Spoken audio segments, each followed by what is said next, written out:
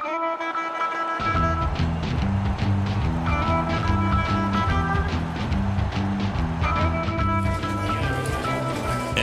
Northfield Park presents The Rizzo Show. And now, your host, Tony Rizzo. Hey, everybody, welcome to a special edition of The Rizzo Show. We are here in Berea, Ohio, Browns training camp. My radio partner, Aaron Goldhammer, is with me. We're not in Grandma's house anymore. The makeshift studios, although you're going to love our new studios. And, Aaron, what have you thought the first couple of days at camp here? It's been an absolute zoo. The people are so excited, the chanting and everything. I mean, really, Cleveland hasn't experienced this for about 30-plus years. You know, it's a level of excitement for a football event that I've never sensed before, okay? And everyone came out, they popped out of bed these mornings, this first couple mornings of practice. Explain. People are here. There's a game, and they're chanting, and then you realize guys are you're watching guys stretch. So I don't know if I've ever seen, Riz, and I've been in Cleveland 15 years, I don't know if I've ever seen palpable excitement for a team on the level of the 2019 Browns. And we were laughing because every morning we've been here, the people are here at 8 a.m. Practice starts at 10. Yeah. It's Browns fever. People are off work, and I think they're drinking before practice. Well, of course they are. They're tailgating. I think, especially Saturday and today, I think they had some cocktails and Bloody Marys before practice. Aaron, the Browns have embraced the hype, but it is the story of this training camp. They're the most hyped team. Day one, NFL Network and ESPN were here doing live shots at 10 o'clock in the morning. Are you worried that maybe there's too much hype? Well, I think that hype is fine, and I think talk is fine. I think the Super Bowl talk is probably a little much, Riz. I mean, come on, man, let me drink. I don't. It just. I think, does Fox have the Super Bowl this year? Do we have? I think we do. Yeah, I don't know. So whenever the Browns win the Super Bowl, it should be on Fox 8. But I just think that you have to take steps in order to get there, and usually you don't. Now it's happened, and I'm not totally taking the dream. Eagles 2 years ago. Yeah, but usually you don't go from 7-8-1 and 1-31 before that to the Super Bowl. I am judging this season based on the playoffs. If the Browns play in a playoff game, I'm considering the season a success, and I think the Browns have the right structure and dynamic in place to make this hype and talk healthy and not destructive. Aaron, one of the biggest stars in the game is now playing for the Cleveland Browns. He's on the cover of GQ magazine. What did you make of the whole Odell thing? Do you feel like he's finally over New York, and how hard will it be for him to fit in here? Yeah, so I think he is over the New York thing. He keeps talking about it because he's asked about it, and I actually think if he's not over it, that's okay, because I think it'll be a motivating factor for him. Look, we've talked about everything with Odell, whether he was in Milan or Monaco or at the Met Gala. We've talked about all the off-the-field stuff. We saw him on the cover of GQ magazine. This weekend, we finally saw Odell Beckham Jr., the football player. And Aaron, what do we say on ESPN Cleveland? Aaron and I do a radio show together. You know what, folks? Odell Beckham's good. You know why? He gets open, and he catches the football, and he runs great routes. Yeah. People forgot about all that because of all the hype. Yeah, I think Odell is the best straight-up playmaker, okay? Guy that could take the ball to the end zone on any play that the Browns have had on their team since Jim Brown in 1965. That's incredible. Aaron, don't forget, too, his shoes make news. What shoes he wears make news. He is one of Nike's premier spokesmen. Look, LeBron always backs up the hype, right? I mean, that's what makes him such an identifiable and iconic athlete. I think Odell does the same. And I notice with kids, like, Odell's even more popular than LeBron was. He's not more famous than LeBron, but he certainly runs in that circle, and he's one of the most famous athletes to ever play any sport in Cleveland. You're right. Kids love him. Beckham addressed the media earlier this week in Berea. I'm just excited to be here in an opportunity where I can just give love back. You know, like I said, this it's sad, but this world is so full of hate, and we love to look at the negatives, and that's the only thing that can get talked about, which I feel and understand, because I feel like all the positive stuff's supposed to happen. All the catches that I make, you're supposed to make them. So the only thing you really can focus on naturally is what's not supposed to happen, or what is negative. So I do love the love, and I just want to be able to spread that through this community, through this team, and build something special. Boy, he seems more comfortable now, Aaron, that he has pads on and a helmet on. In addition to OBJ, Baker Mayfield's under the map. You always ask me who's a bigger star, OBJ or Baker. I say Nationally, it's OBJ. But here in Cleveland, Aaron, it's Baker Mayfield. Are you confident Baker is ready to take the next step in year number 2? You know, I am. I don't know if he's one of the 5 best quarterbacks in the NFL, Riz. I think that he has to prove. I think he has more to prove to me than Odell does. I want to see how Baker responds to playing a big road game in Pittsburgh. You know, a lot of the wins at the end of the year last year, they were great, but they were against Jeff Driscoll and the Cincinnati Bengals. And when he went on the road to Houston, we saw what happened. He had the nightmare second. Picked 3 times. Yeah, he played better in Baltimore. He threw too many interceptions last year, threw a lot of touchdown passes. There was a lot of good to speak of with Baker, but he has to take the jump. And there are a lot of quarterbacks, from Darnold to Josh Allen, who are trying to make that leap from year 1 to year 2. And the great quarterbacks, Riz, the ones that really become Hall of Famers, this is the time in their career when they get a lot better. And I think, you know, Baker has the potential to be the best player on the Browns. And if he is, that's more important than anything that Odell Beckham Jr. is going to do. Finally, a quarterback. By the way, he ruffled some feathers with Duke Johnson in some comments. He addressed that earlier this week, and he said they're fine. We addressed it. You know, Freddie talked about it yesterday. We're good. I mean, if we're out there smiling, we're here to do our job. He's here. And like I said, when it all came out, we want people that want to be here, and he's here right now. So that's important, and I think that shows that, you know, we're here to win. Aaron, in addition to Baker, another guy on the hot seat here in Cleveland is Freddie Kitchens. He was a running backs coach, bro, a year ago. Now he's in charge of one of the most potent lineups in the NFL. How much confidence do you have in Freddie Kitchens? I do have confidence, in part because of his relationship with Baker, who I think had a big say in getting him this job. Not that he was in the interviews, but the relationship between the two. Oh, he might have been. Okay, maybe he was. The relationship between the two guys, Riz, I think mattered a lot. And he was a great offensive coordinator in 8 games. But he never had been interviewed to be a coordinator before. And now all of a sudden he's a head coach, and there are just a lot of unknowns. I don't mean this to come across like I'm questioning whether Freddie is capable of being a head coach. Well, guess what? I am. No, Aaron, I am. There's a lot to like. Yeah. There's a lot to like. But we don't know. The press conference is great, but what is a press conference? That's right. That's right. We don't know. Aaron, what's he going to do when you got to make a split-second decision on whether or not to replay, to throw out the challenge flag? We don't know. Right. And how is he going to get his team prepared? And how is he going to manage all of the egos that are now part of this team?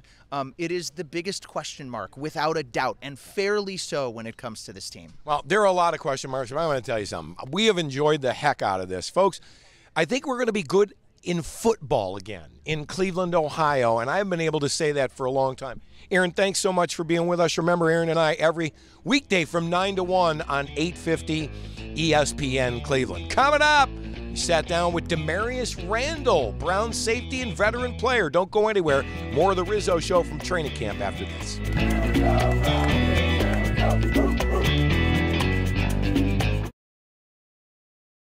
The more you know, the more you can grow. And it's just, it's been a learning experience this whole time in the league.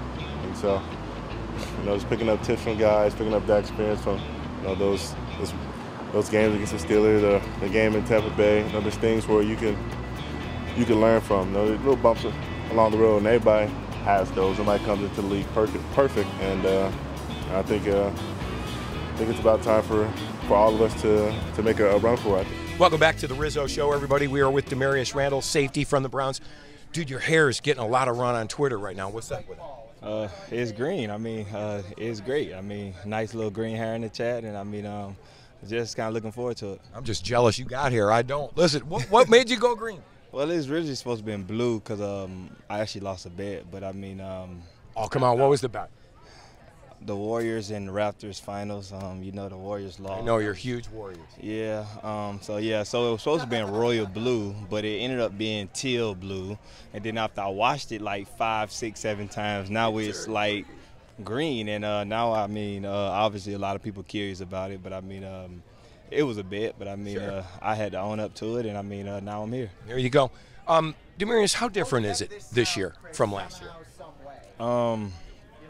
It's just the expectations. But, for us personally, there is no difference. We know we got to come in and work. We know we got to come in and put in the work so we can look good each and every Sunday. How about you guys? Nobody's talking about the defense. Even Coach said earlier in the week, they were asking about offense. You guys are flying under the radar. How do you like this defense so far? I mean, I actually like flying under the radar, man. I mean, because people so focused on our offense, Baker, Jarvis, OBJ, but I mean, games is gonna come down to defense getting stops, and I mean, and that's where we're gonna come in big, and we're gonna make a lot of game-changing plays. Damaris, big change. Coordinators, Coach Wilkes. What's the biggest change in your defense this year from last year? More attacking style, more kind of in-your-face, aggressive, blitzing type defense. Not gonna sit back and a lot of offense to dictate the pace. We is gonna dictate the pace. I thought in the offseason you guys had a lot of pieces, parts on D. How much better is it, you think? How much better can it be? I mean, we can be a top defense up in this league, and I mean, I know a lot of people ain't talking, but that's perfectly fine. I mean, we're gonna go out there and prove them wrong. Do you feel like at this point the expectations are getting out of hand with this team? No, I mean, even before people started talking, I mean, we got one goal, and that's to win the Super Bowl, and that's gonna always be our goal. And but we know the work that we got to put in, and we have the players to do it, and we just got to stay healthy and do it. You're a veteran guy. There's so many young players on this team. What's your advice for them? What do you talk to them? Just talk to them about just finding a rhythm and being consistent each and every day. And because there's going to be ups and downs up in this league. I mean, there's going to be games to where our offense is going to have to score 40 points for us to win. And there's going to be games where we got to hold a team to under 7 points to win a game. And I mean, that's just the nature of football. And that's why we out here each and every day to build this gel and to just get better each and every day together. How good are the wide receivers you're facing here in practice? I mean, I feel like we got some of the best receivers up in the league. I mean, and I mean, obviously, I mean, the names speak for themselves, but I mean, even other guys like Hollywood, Callaway, Willie, Strong. I mean, even our 6, 7, 8 guys are pretty good. So I mean, that's going to be a good challenge for our cornerbacks and for the defensive back room to get ready to play each and every Sunday. I feel like that's the big matchup in training camp, isn't it, man? You guys, you got a great secondary and you got great wide receivers. Tell everybody, that makes you guys better, both sides, right? Oh, yeah, definitely. I mean, because we're going to compete and we're going to try to stay healthy as possible and just try to make each one of each other better and the iron just going to keep sharpening the iron. And, I mean, come Sunday, whenever we play the Titans, the world is going to see.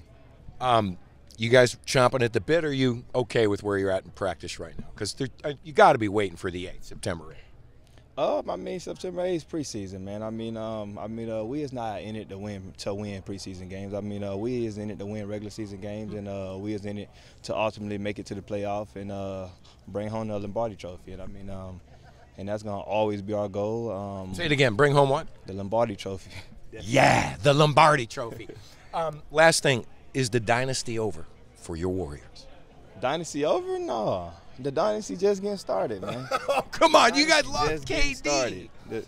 We was what? We went 73-9 without KD. Come on, yo. Like, don't tell me you done fell in a media trap with the they need KD, this and that. I mean, I'm a Cavs fan, man. You know me. You guys whooped us 3 out of 4. Thompson don't get hurt game 6, they would have won another championship. There we go. So, there you go. Talking.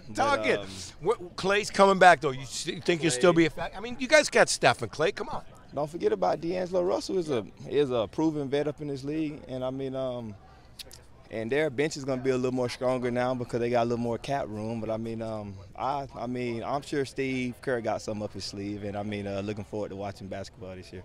Marius, thanks, man. Thanks for being here. Thanks for being on the Rizzo Show. We appreciate it. We'll be back after this. Don't go anywhere.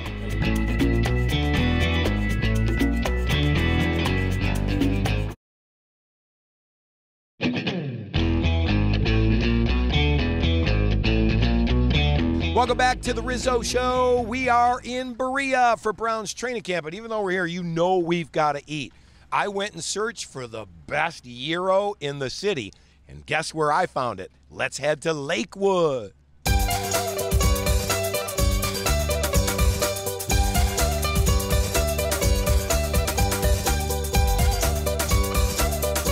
I thought gyro was always lamb meat, but you have a bunch of different varieties of the gyro. Yeah, we have 3 different kinds. The traditional one here in the U.S. has always been lamb beef. Pretty much started up in the 50s, believe it or not.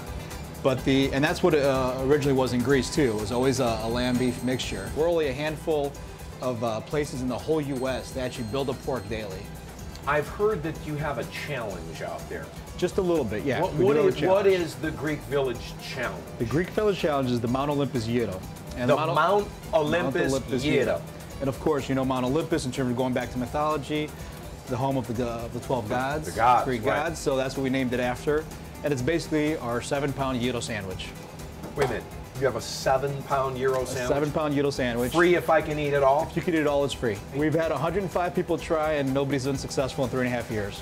7-pound gyro, and then you just go right across the street to Lakewood Hospital when you're done. Yeah, that's great. it. Right. You know, so definitely come on down. I'm not going to try. Believe it or not, folks, I know you all want me to try it. I'm not. I'm going to try it. But I am going to take a straight up gyro. I didn't eat all day. I'm starving. Tom, I cannot wait. Perfect.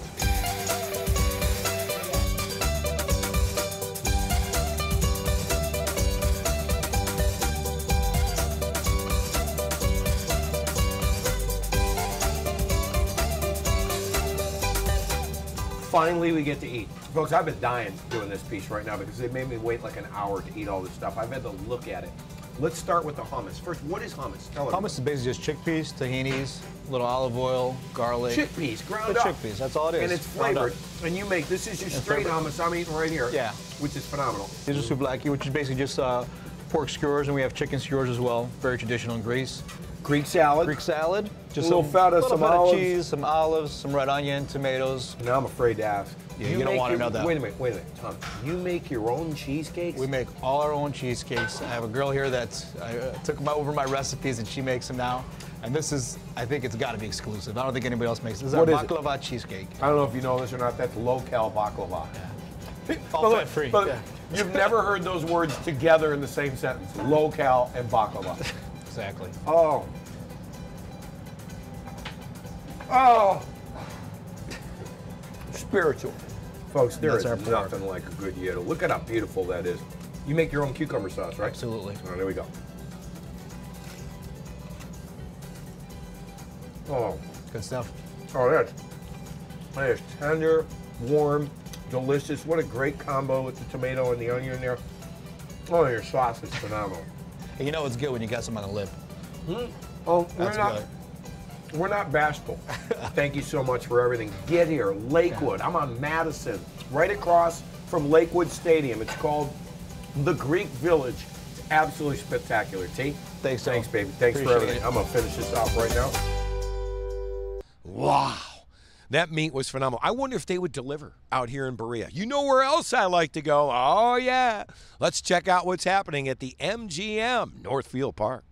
There's a new show in town, Northeast Ohio, and we brought the spirit of Las Vegas with us. Win big in August during our ultimate summer gift giveaway. Visit us on Mondays, Thursdays, and Saturdays beginning August 1st from 11 to 7. Collect each gift set to be eligible for bonus drawings, including Cleveland football jerseys, Kate Spade bags, and KitchenAid artisan mixers. Visit TAP at MGM Northfield Park to experience our new weekend brunch every Saturday and Sunday from 10 until 2. Enjoy brunch favorites like chicken and waffles, orange French toast, and the Muddy Skillet. Don't miss your favorite entertainers performing live at MGM Northfield Park. The hilarious Wayne Brady brings his special improv comedy to town on Saturday, August 17th. Be amazed by Rich Guzzi's comedy hypnosis experience August 2nd and 3rd, plus an intimate night with Soul Asylum up close and acoustic on Saturday, August 17th. Tickets available at the box office or Ticketmaster.com. Take a Vegas vacation without leaving the state. MGM Northfield Park. Las Vegas is here. The thing that separates Cleveland from a lot of places is the passion that they bring to it, to the game, to the practice, on social media and all that kind of stuff. The passion in the Cleveland area for the Browns, or in all Browns fans, is very unique.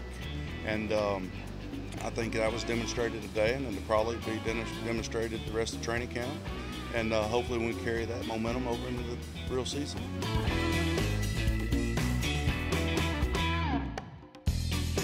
All right, don't go anywhere. Up next, our good friends, Big Chuck and Little John, who I have watched since I was little, way back in the 40s. Okay, I'm kidding. I was born in the 60s, child of the 70s. Folks, look, I know this is going to be an unbelievable year for the Browns.